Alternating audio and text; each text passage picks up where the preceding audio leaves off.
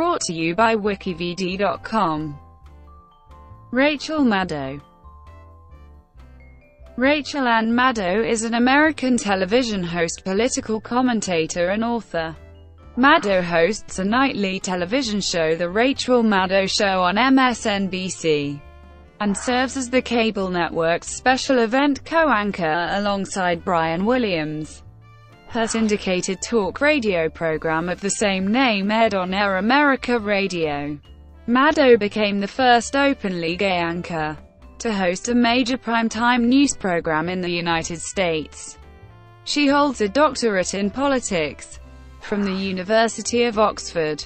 Asked about her political views by The Valley Advocate, Maddow replied, "I'm undoubtedly a liberal, which means that I'm in almost total agreement with the Eisenhower-era Republican Party platform." Early life. Rachel Anne Maddow was born in Castro Valley, California. Her father, Robert B. Maddow, is a former United States Air Force captain who resigned his commission the year before her birth, and then worked as a lawyer for the East Bay Municipal Utility District. Her mother, Elaine, was a school program administrator. She has one older brother, David. Her paternal grandfather was from a family of Eastern European Jews who self-identified as Polish and Russian at the time of their arrival in the United States. However, by today's borders, they would be considered Lithuanian and Ukrainian. Her paternal grandmother was of Dutch descent. Her Canadian mother, originally from Newfoundland and Labrador, has English and Irish ancestry. Maddow has stated that her family is very Catholic, and she grew up in a community that her mother has described as very conservative. Maddow was a competitive athlete and participated in high school volleyball, basketball, and swimming. Referencing John Hughes films, she has described herself as being a cross between the jock and the antisocial girl in high school. A graduate of Castro Valley High School, she attended Stanford University. While a freshman, she was outed by the college newspaper when an interview with her was published before she could tell you her parents. She earned a degree in public policy at Stanford in 1994. At graduation, she was awarded the John Gardner Fellowship.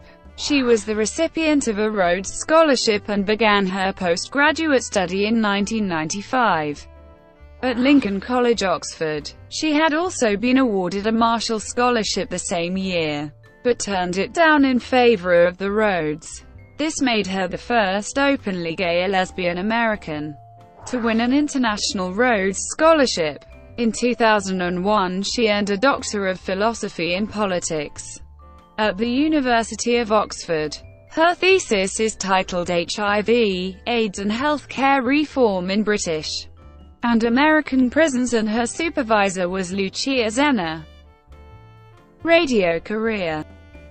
Maddow's first radio hosting job was in 1999 WRNX in Holyoke, Massachusetts, then home to The Dave in the Morning Show. She entered and won a contest the station held to find a new sidekick for the show's host, Dave Brunell. She went on to host Big Breakfast on WRSI in Northampton, Massachusetts for 2 years. She left the show in 2004 to join the new Air America. There she hosted Unfiltered along with Chuck D and Liz Winstead until its cancellation in March 2005. 2 weeks after the cancellation of Unfiltered in April 2005, Maddow's weekday 2-hour radio program, The Rachel Maddow Show, began airing.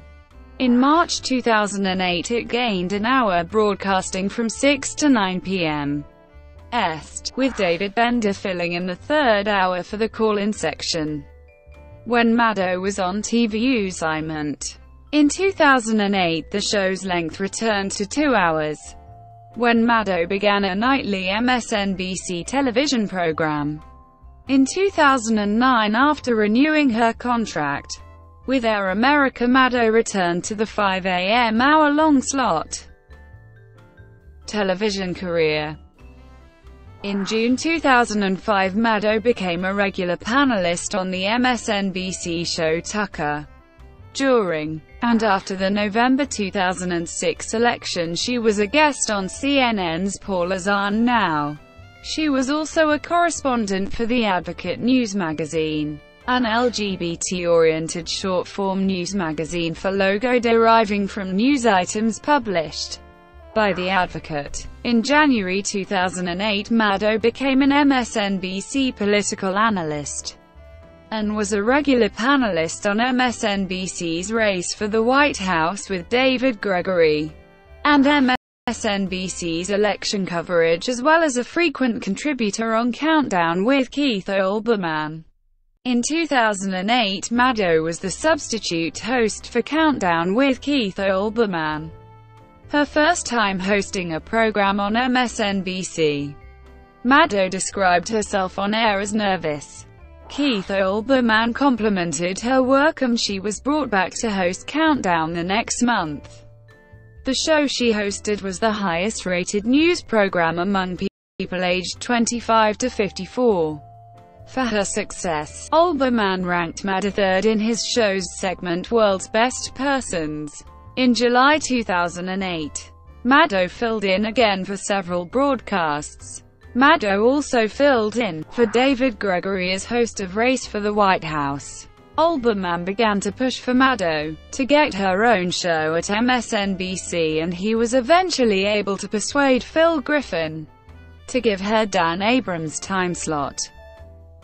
The Rachel Maddow Show.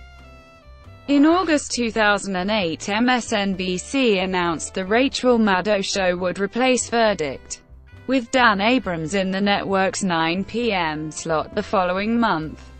Following its debut, the show topped Countdown as the highest-rated show on MSNBC on several occasions. After being on air for more than a month, Maddow's program doubled the audience that hour. This show made Maddow the first openly gay or lesbian host of a primetime news program in the United States. Early reviews for the show were positive. Los Angeles Times journalist Matea Gold wrote that Maddow finds the right formula on MSNBC, and The Guardian wrote that Maddow had become the star of America's cable news. Associated Press columnist David Border opined that she was Keith Olbermann's political soulmate, and he described the Olbermann-Maddow shows as a liberal two-hour block of her collegial relationship with Roger Ailes of Fox News, whom she sought out for technical advice. Maddow said she doesn't want to talk about it because I don't want anybody else to use it. It was a nice thing that he did for me, and it's been valuable. For me, it helped me get an advantage over my competitors.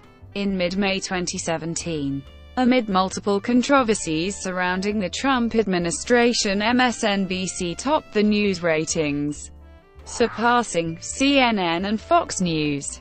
For the week of May 15, The Rachel Maddow Show was the #1 non-sports program on cable for the first time.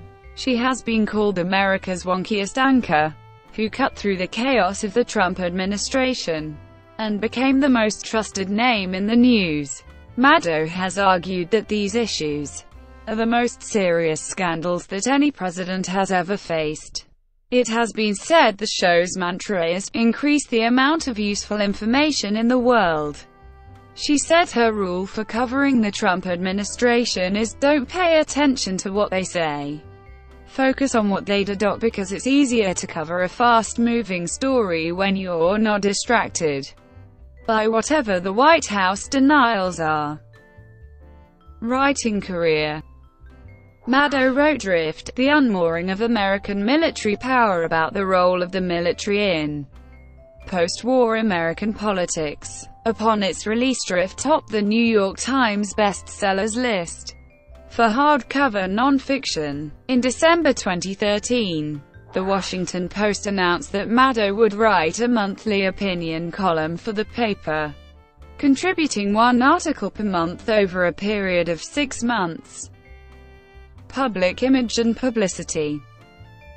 A 2011 Hollywood Reporter profile of Maddow said that she was able to deliver news with agenda, but not hysteria. A Newsweek profile said at her best Maddow debates ideological opponents with civility and persistence, but for all her eloquence, she can get so wound up ripping Republicans that she sounds like another smug cable partisan. The Baltimore Sun critic David Zurowick accused Maddow of acting like a lockstep party member. The editors of The New Republic similarly criticized her, naming her among the most overrated thinkers of 2011. They called her program a textbook example of the intellectual limitations of a perfectly settled perspective. On awarding the Interfaith Alliance's Faith and Freedom Award named for Walter Cronkite, Rev. Dr. C. Welton Gaddy remarked that Rachel's passionate coverage of the intersection of religion and politics exhibits a strong personal intellect coupled with constitutional sensitivity to the proper boundaries between religion and government. A Time profile called her a whip-smart, button-cute lefty. It said she radiates an essential decency, and suggested that her career eyes might signify that nice is the new nasty. Distinguishing herself from others on the left, Maddow has said she is a national security liberal and in a different interview stated that she is not a partisan. The New York Times called her a defense policy wonk. Political views. During the 2008 presidential election, Maddow did not formally support any candidate. Concerning Barack Obama's candidacy, Maddow said, "I have never, and still don't think of myself as an Obama supporter either professionally or actually." In 2010, Republican Senator Scott Brown speculated that Maddow was going to run against him in the 2012 Senate election. His campaign used this premise for a fundraising email, although Maddow repeatedly stated that Brown's speculation was false.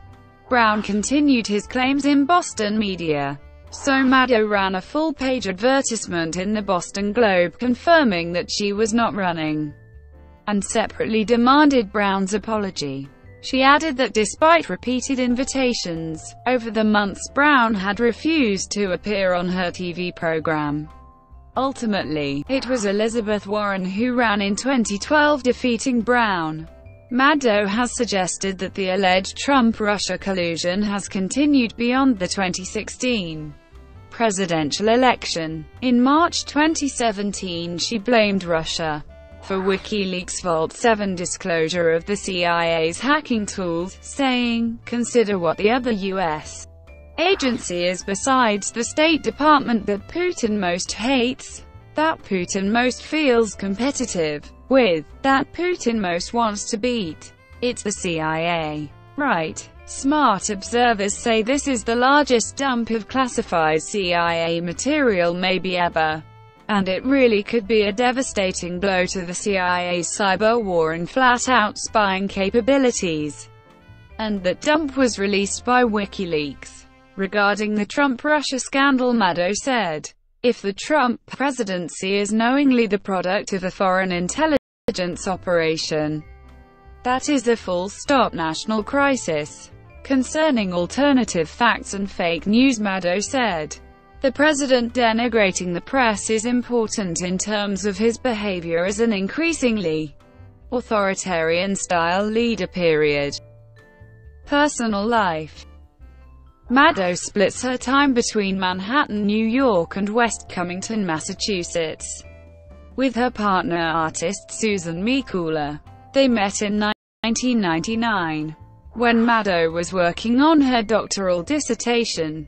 Maddow has dealt with cyclical depression since puberty. In a 2012 interview she stated, "It doesn't take away from my joy or my work or my energy, but coping with depression is something that is part of the everyday way that I live, and have lived for as long as I can remember." Maddow said, "There are 3 things I do to stay sane. I exercise, I sleep, I'm a good sleeper, and I fish."